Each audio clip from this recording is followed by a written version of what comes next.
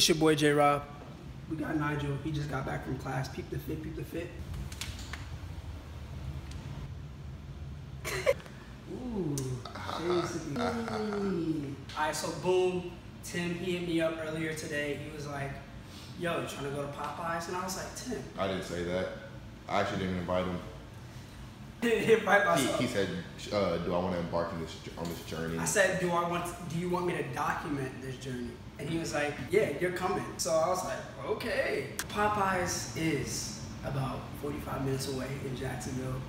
So, yeah, it's gonna be a long journey, but you know, I'm in the trusty hands of Tim, and hopefully this sandwich is actually good.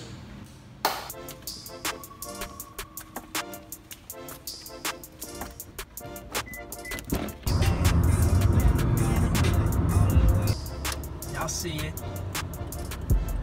Oh, we made it to Jacksonville, y'all. This Popeyes is connected to a Five Guys. That's weird, bro. Y'all weird in North Carolina.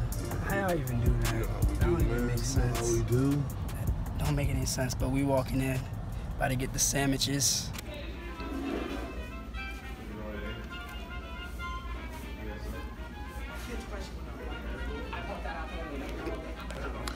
As y'all can see,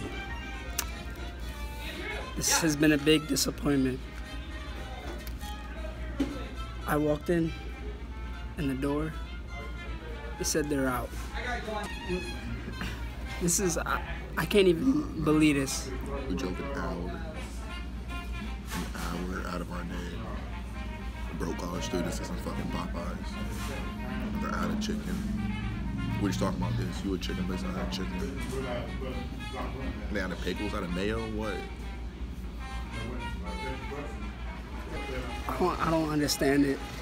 They said they wouldn't have him back until Sunday. That don't even make sense. But, you know, I hope y'all can get a Popeye sandwich and not receive any bad luck. I'm sorry that there is no review. This is tragic.